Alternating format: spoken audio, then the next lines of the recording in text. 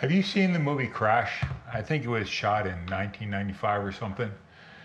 The reason why I ask is because there are at least two stories in the movie that are taken or based upon the storyline of the plot of the parable of the Good Samaritan. I'll give you one. It's when the police officer comes upon the car crash scene. He plays the Samaritan, and the person trapped inside the car is the person who's robbed and left half naked along the side of the road.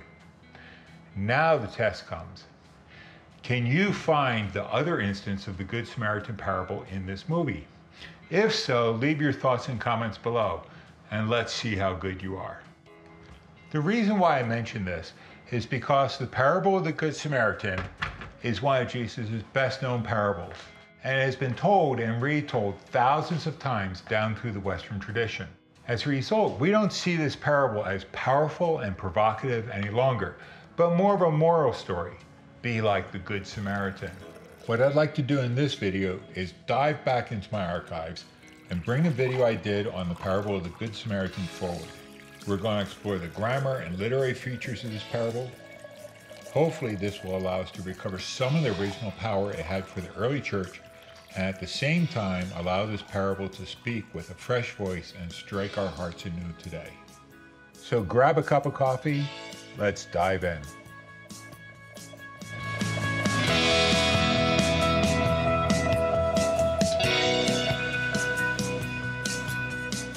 You're watching the Caffeinated Bible.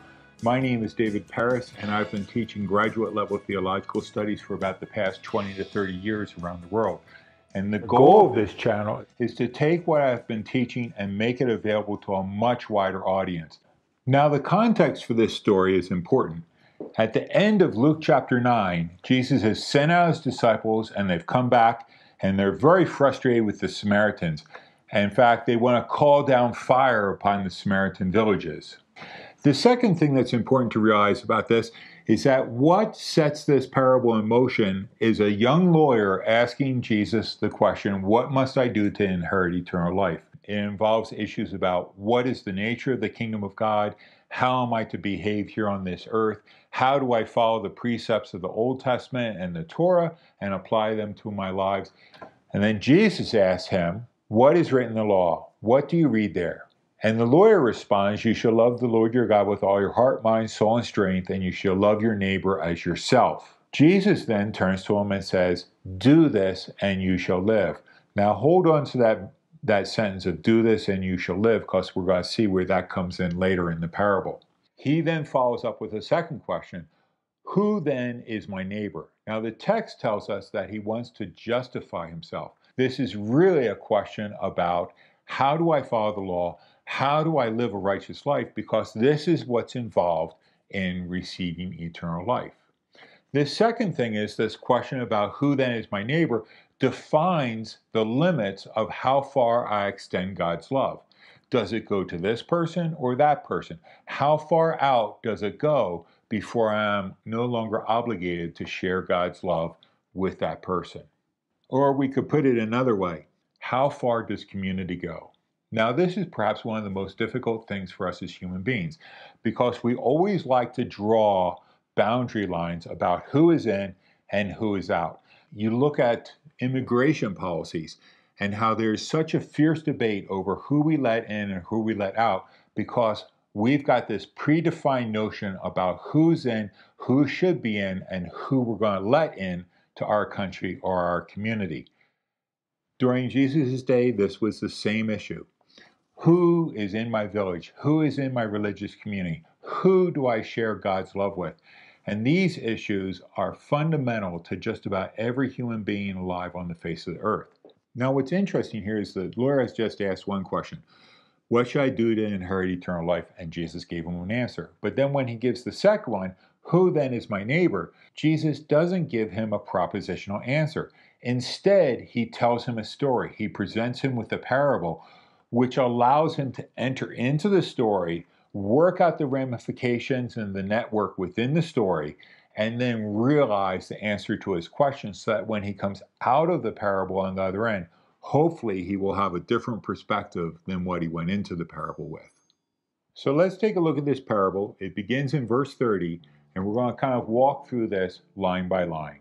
Verse 30 starts off with, "A man was going down from Jerusalem to Jericho, and he fell among robbers who stripped him, beat him, departed, leaving him half dead." Now there's a couple of things that are very important in this verse. The first thing is a certain man. This is very, very generic. We don't know if this man is young or old. We don't know if he's Jewish, Samaritan, Greek, Roman. We know nothing about him. But remember, Jesus is telling this to the lawyer. And so from his perspective, I think he would have filled in the blanks and seen this person as a member of the Jewish community. But it doesn't necessarily need to be that. It can be much wider than that. And I think it's left open to create a vagueness in the story. The second thing is he's on a journey from Jerusalem to Jericho. So this gives us a path to follow in the narrative. The third thing is what happens to him. He falls among robbers who stripped him, beat him, departed, leaving him half dead. First off, they stripped him. Now this is significant to the story because clothing often identified who you were. So to be stripped makes this person even more generic. There is no sort of visible markers on his body that he's wearing to identify who he is. The second thing is they beat him and they leave him half dead. This person is naked, lying on the side of the road. You know, whether this guy could even get up on an elbow and cry out for help as people walked by is doubtful. I kind of see him as semi-conscious. He might be able to open his eyes or something like this. Deprived of some of the most basic human necessities, that of clothing and dignity. And he has, everything that he has been taken away from him. So this is the condition in which our central character finds himself in the story. Then we have three characters that come after him. Now notice the grammatical pattern that Jesus uses when he tells this story. A certain man was going down, and then the robbers go away. The second character comes on the scene. We have a certain priest, and he was going down, and he sees, but then he went by on the other side. So you see the same verbs being used here. The third character comes along, a Levite, and probably we're meant to fill in a certain one there as well. Upon coming to that place, seeing, went by on the opposite side. So we've had three characters now who have gone down, and then we have went away afterwards. We now come to the fourth character, a certain Samaritan was going down and seeing. Now remember, we've had this going down and then went away. Now we get the Samaritan. The Samaritan comes down, he sees, but instead of going away, the story turns at this point. The verbal action switches, and it says he had compassion, he had pity. Now let's just talk about the priest and the Levite and the Samaritan here for a second. The priest and the Levite come upon, they see, and then they go their other way. Now, if this man is in really dire situation, he could be dead. He could just be hanging on over there, and they may not know he's alive. From the lawyer's perspective, he might look at their actions and justify them based on cleanliness laws from the Old Testament. To touch a dead body would make you unclean. And these two people, the priest and the Levite, need to maintain their purity. However, during the intertestamental period, there's a number of Jewish texts that are written during that time, and perhaps the most important one for this study is the book of Tobit. In the book of Tobit, Tobias, the father, is often the Babylonian exile, and he is a righteous man because at night, remember there's slaves out there during the deportation, at night he goes out into the fields and the lanes and he looks for Jews that died during the day and then buries their bodies. So he's making himself ceremonially unclean, but he is showing mercy and pity to these bodies. In a certain extent, we would expect the priest and the Levite then to show mercy and pity. This might be challenging the lawyer's presuppositions that these are people of his guild, the people that he works with, the priest and the Levite, and he would expect them to show mercy and pity. The early Christian church and the Christian church throughout history has read this in sort of an anti-Semitic manner, in that, oh, look at this, the priest and the Levite, these are bad guys, and so it's no wonder that they pass by and go on the other side. We would see them as bad characters. They don't have to be bad characters. In fact, they might actually be doing the right thing according to the law. We're not told of their motives. The key thing is the difference with the Samaritan. When the Samaritan comes along, he sees the person and he has a different reaction, that of pity. The other thing that we need to realize is that we call this parable the parable of the Good Samaritan. From the lawyer's perspective, and probably most of Jesus' audience out there on the Galilean countryside, Samaritans were not good people. There was a fierce rivalry between the two. And to a certain extent, it was justified on the Samaritans' part.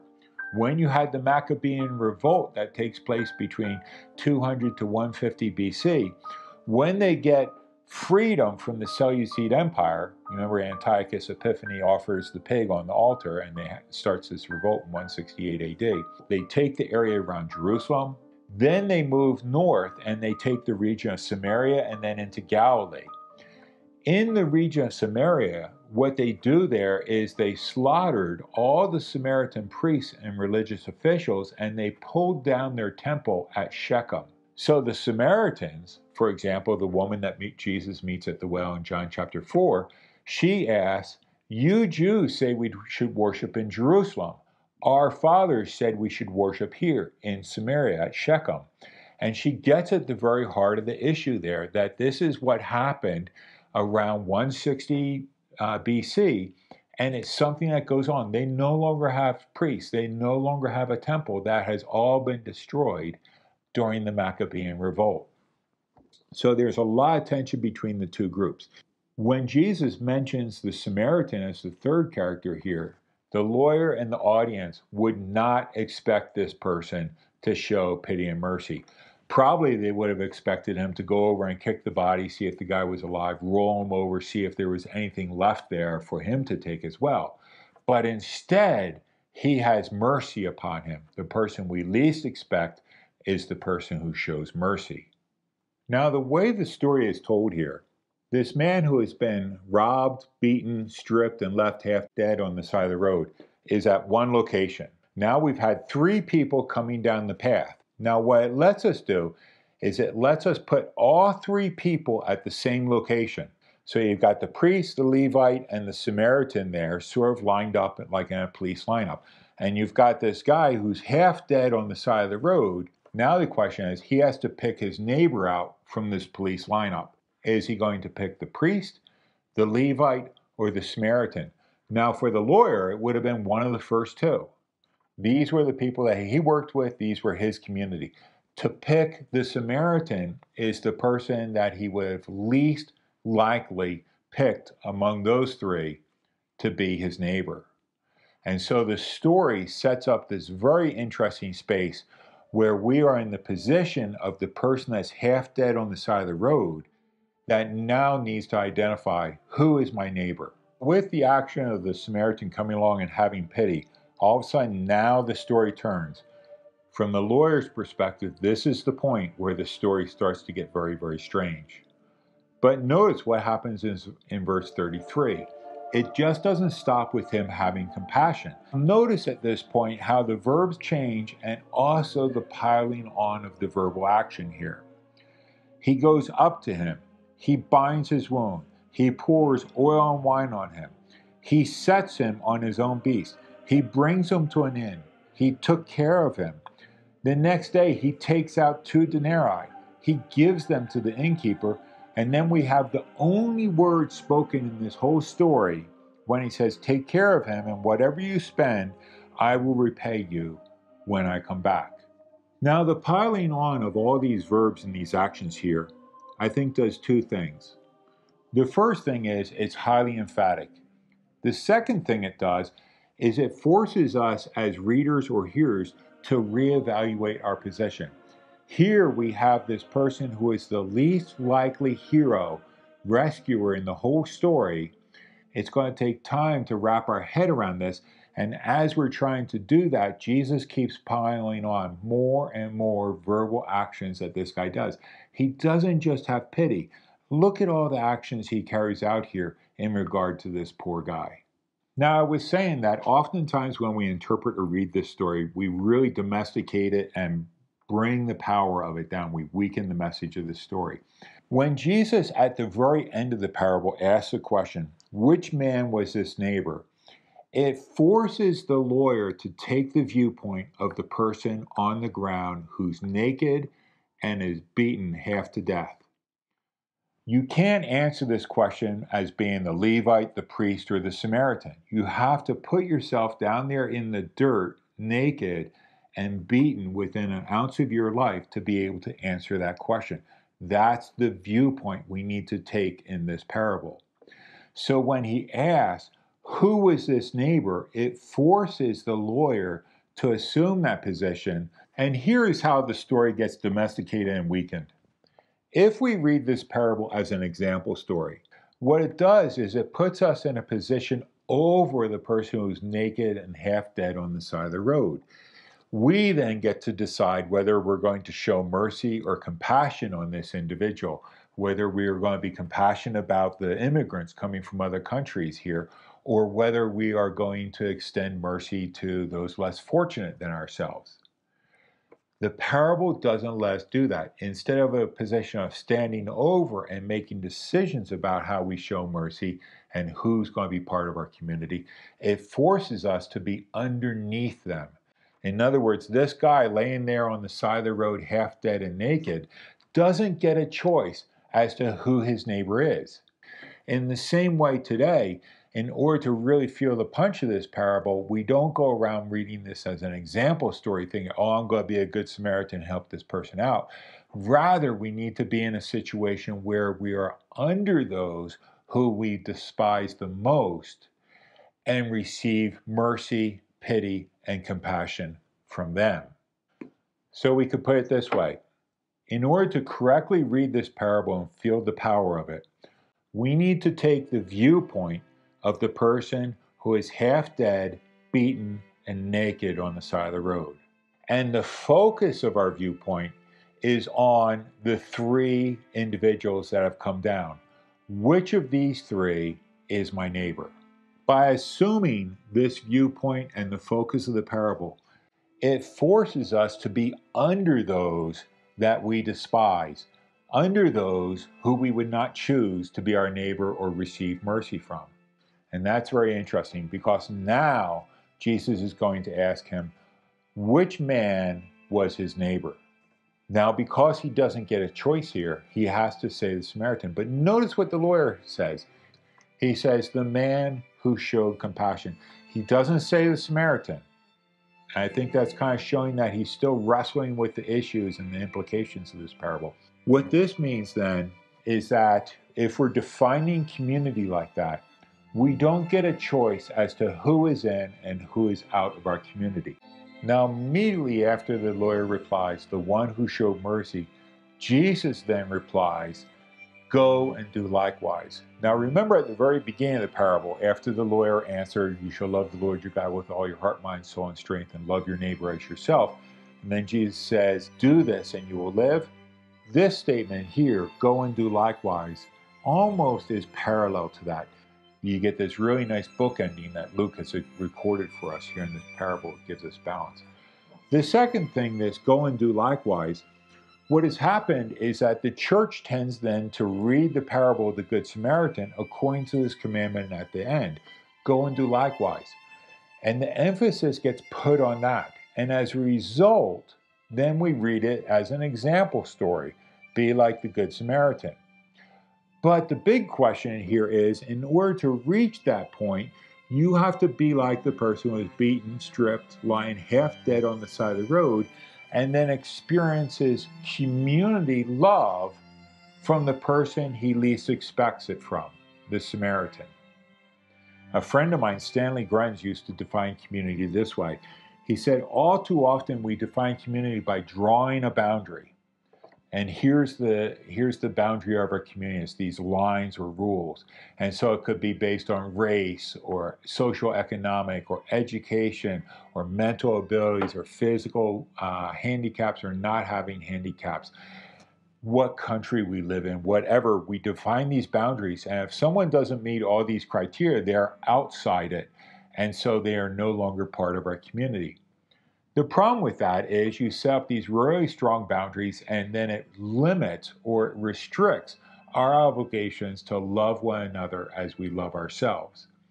Instead, what he said, we need to see the community of God, instead of having a boundary around it, instead see it as a center. In other words, it's all the people who love God as they love themselves. They love God with all their heart, mind, soul, and strength. This means then, because we're all pointing inwards and we're all coming together, that we can love one another as we love ourselves. And this is a great example with the Samaritan. This guy has godly compassion upon this person laying on the side of the road there. But if we define community based on religion or ethnic background, he would have been outside of it. This center is like a gravitational pull. It's like a black hole that's pulling everything into it. And if we see community based upon the center, who God is, and our worship and our love for God, then this makes community incredibly diverse. And this is one of the things I appreciate most about having had the chance to teach around the world, is that I get to worship with people in India and China and the Middle East and all over the world, and you get to see the incredible diversity of the kingdom of God, not only culturally, but linguistically, nationally, racially, everything. The kingdom of God is an incredibly diverse community, and it's one that we need to embrace based upon this central core of who God is and what he's done in history. In closing, I wanted to give you a heads up. Now, I'm working on a video right now also on Matthew, Mark, and Luke. How are these three related to each other? Are they kissing cousins or distant relatives? And why are these three so similar to each other and strikingly different from John? It's going to involve all kinds of special effects and graphics I've been working on, probably a blockbuster bigger than Star Wars. So stay tuned for that. Till then, remember to get out there and throw yourself on the side of some road, robbed and robeless, waiting for some despicable Samaritan to come along and rescue you. It's spiritually good for you. Till then, peace.